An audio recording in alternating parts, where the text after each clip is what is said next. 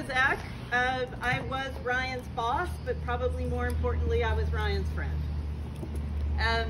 So when we had talked about, when Nikki and I had talked about today, we really wanted to keep today sort of social and celebratory, so you're not going to hear a big speech from me.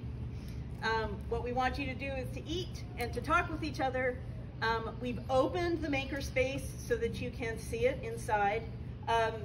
Point Loma rules, however, are that you cannot be inside of any of our buildings without a mask on, so there is a handy box of masks here if you don't have one in your pocket, so you can go in and take a look at the makerspace. We have not turned the machines on just because none of us really wanted to supervise running the machines.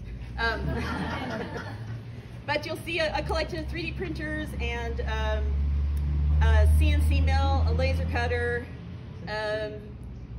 Ryan and I spent a couple of months working in that room when masks were being made for healthcare workers.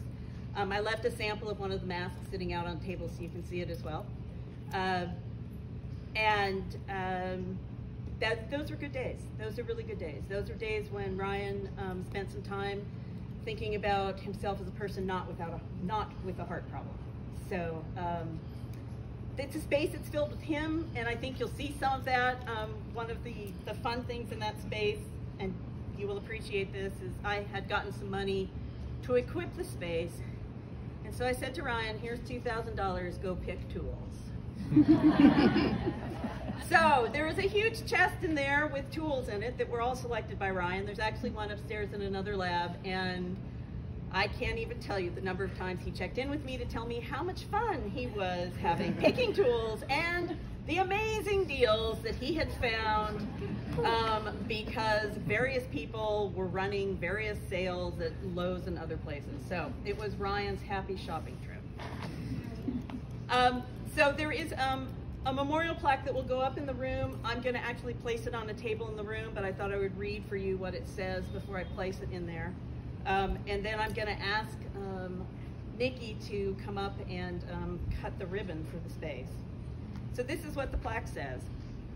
It says, this room is dedicated to the memory of Dr. Ryan Botts, who is a faculty member in the Department of Mathematical Information and Computer Sciences from 2010 to 2020. Ryan was an excellent teacher, a dedicated mentor, a creative mathematician, and a wonderful friend.